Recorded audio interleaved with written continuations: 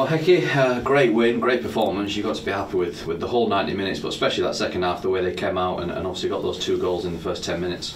Yeah, second half in particular were really strong, really aggressive, and set off like a house on fire in terms of regaining the ball out the pitch and creating chances from it. But yeah, as a whole, the whole game was positive. Coventry are a good side because they treat it as a proper reserve team, and the manager drops down first team players, and it's great experience then for our lads to play against them. So we know it was going to be a real competitive game. And yeah, the first half there was more good than bad, but the little moments of us being naive and playing like a 23s team in the details of how we press or dealing with a longer pass is what gave Coventry their chances. So yeah, really good game for us to learn from that, but pleased with everything in general. Yeah, like you said, that's probably one of the tougher tests they'll have in this league this season against a side that do bring down a lot of first team players. So does that make it particularly pleasing the way they rose to the challenge?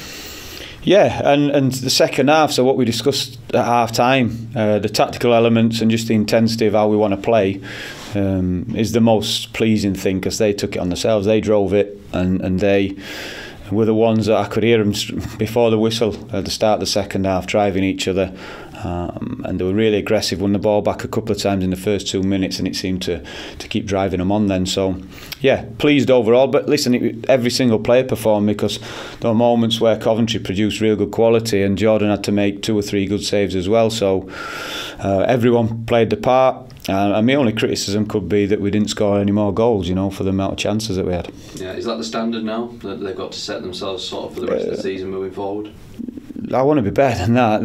The moments that it's been a recurring theme this season with lads stepping up, and it's a change, it's a different environment. We want it to be tougher. But there's still generally the chances we're giving away are from things we're doing wrong in terms of the fundamentals. What we're saying is important to be a defender, important when you're defending your half the pitch. Those messages will never change, but we're still giving the chances away from those. So we'll change that, we'll improve that. But in terms of the work rate, the intensity, and the desire to excite us, we used that word before the game, in possession of the ball. Be brave, risk possession, play forwards, be creative.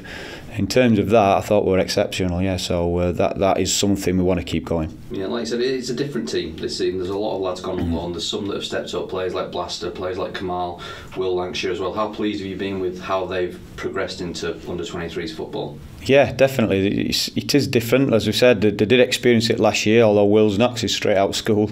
So they know what we expect, but it is a different style of football. It is a different type of football. The little slight details you get wrong against good players, we play against good players today, usually end up as a chance on your goal, or at least an opportunity to create something. So yeah, I've been pleased with them and pleased with how they're responding, and we'll just keep pushing, because our job, it's not necessarily winning games, although that is nice. It's to get them careers in the game. So we'll not lay off them. We'll not change our approach in that respect. We'll just keep asking more of them and keep supporting them when they do have the tough times.